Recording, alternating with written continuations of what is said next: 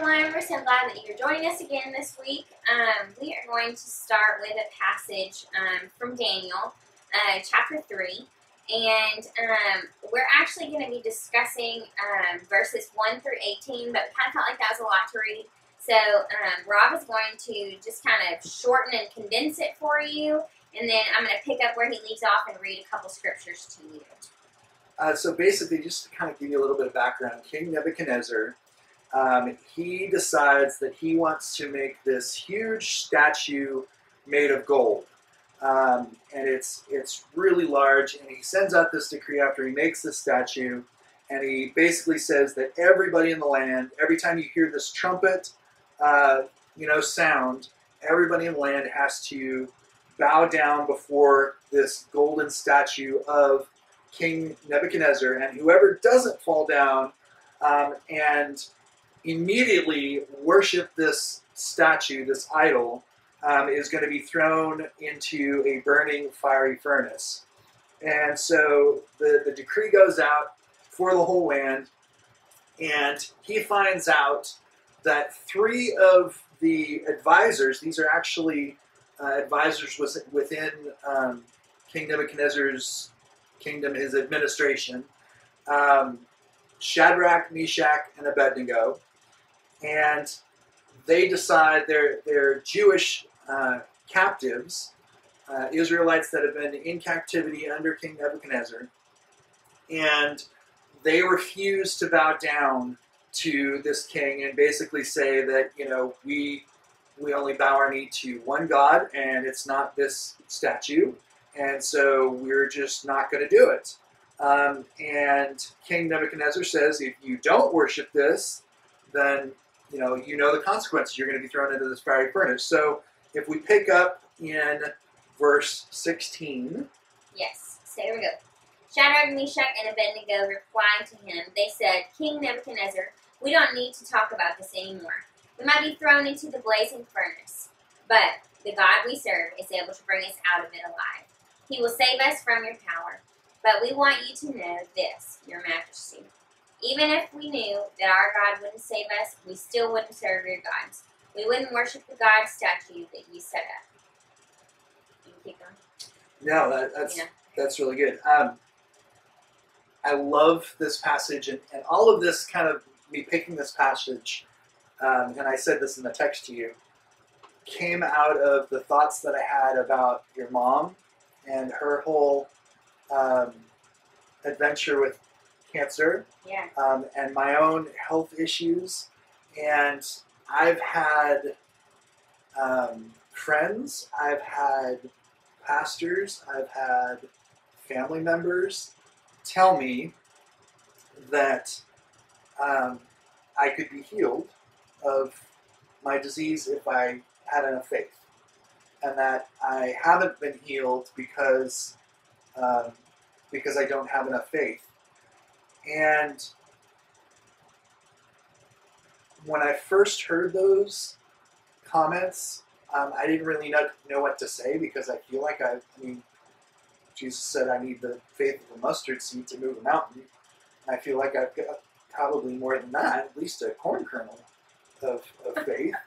But that really hurt me when people would say that, and when I had discussions like that about not having faith, and that's the reason why God has chosen not to heal me. And it kind of, this passage really is what rings true in my head and in my heart now.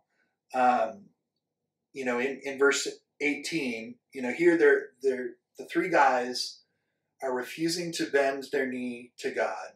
And I know the circumstances are different between, what your mom and I go through and what they were going to. They were threatened because they were told they shouldn't bow down. But I think the answer to prayer is the same, in that God's name, God's glory is going to be manifest no matter what happens. And their response, to say, no, we're not going to bend our knee, and you can throw us, we believe that God is going to deliver us. We claim that, But even if he doesn't, even if he chooses not to deliver us from the fiery furnace, and this thing was so hot that the guys that opened up the door to the furnace, those people were consumed by the flames. Like the people that just opened up the doors. So this thing was like fiery hot, like hotter than anything we can think of. And seeing that, and their response is, God's going to deliver us. We believe that God's going to deliver us, but even if he doesn't, we're still going to only bow to the one true God. And for people that go through times of hardship and you don't understand why, when Job was, he pretty much loses his entire family, his friends, his money, his possessions, everything, he loses all of it. And his response is the righteous response. The Lord gives, the Lord takes away. God's name be praised. Even going all the way to Jesus in the Garden of Gethsemane, praying, Lord, please, if it's your will. He prays multiple times, if it's your will, take this cup from me, take this cup of suffering, but yet your will be done. And I think it's so important for us to remember that if we are disciples, if we are not just along for the ride, and getting our fire insurance to get out of hell or get out of jail free card, if we are true disciples of Christ and our goal in life, if I am a supporting actor in my own life to bring fame to his name, then I need to be okay with whatever course that takes. And if that means that that I get cancer, then that means that I get cancer. If it means that God delivers me and heals me and uses that as, a story of joy to other generations, then that's what it means. If it means he takes my life, that's what it means. I have to be okay with no matter what. I remember when I was first diagnosed, I was 16, and I remember sitting in the pastor's office at the church we were going to with my parents, and I remember telling my mom, and my mom was in tears at this diagnosis that I had gotten, and I smiled and said, "It's okay, Mom, I'm ready to go home. I'm ready to go to heaven if God calls me."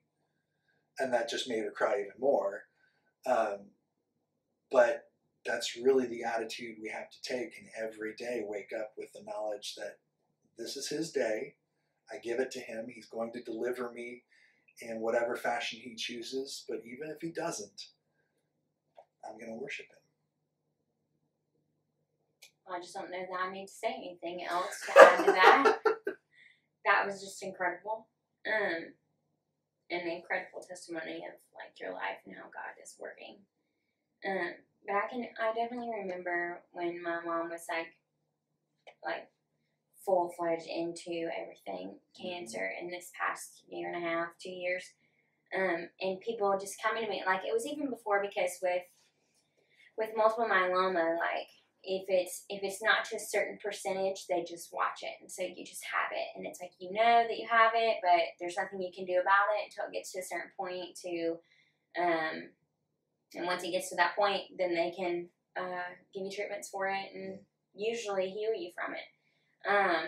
But so in the waiting process, you're just sitting there knowing that you have a cancer that's slowly growing in your body, and you can't do anything until it gets to the starting point, pretty much. And I remember people sending me messages, good friends of mine that I've had for years, that were like, if your mom just comes to our church service and does ABCD, then she'll be good. Or we'll lay hands on her. And if she comes and does this or just experiences this, then we know she'll be healed, and yada yada. No. And I know it took her a while, and the t-shirts that we made for her had a deer on the back of it, because she was driving home one day just distraught because she's in the waiting period, and It's just like, Lord, like, if you are going to heal me from this, like, please just allow me to see a deer cross the road, because you see that in Louisiana all the time. Right. And, like, so that's easy. And so her whole ride home, she didn't see a single deer at all at night. And she was like, what the heck? And so went home, forgot something, went back to town to get it. And in the middle of town, she sees a deer across the road.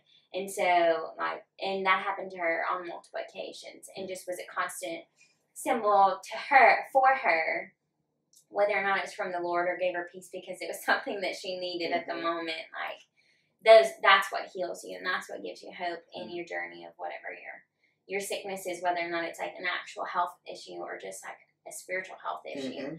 Like, just those small moments along the way. Even like, depression. Yeah.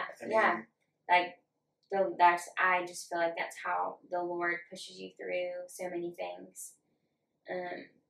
It's truly incredible to me. It's really a matter of perspective and how you look at things and who you're living your life for. It's like we were saying in the last devotional about how, those of us that are,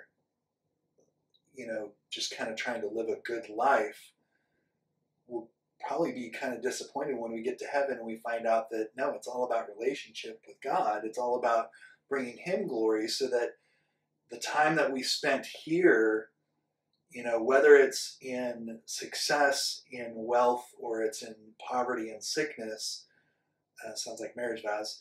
But if, it doesn't matter how you look at things, no matter what station you're in, if you're living according to, that relational idea, as far as I'm here to bring glory to God.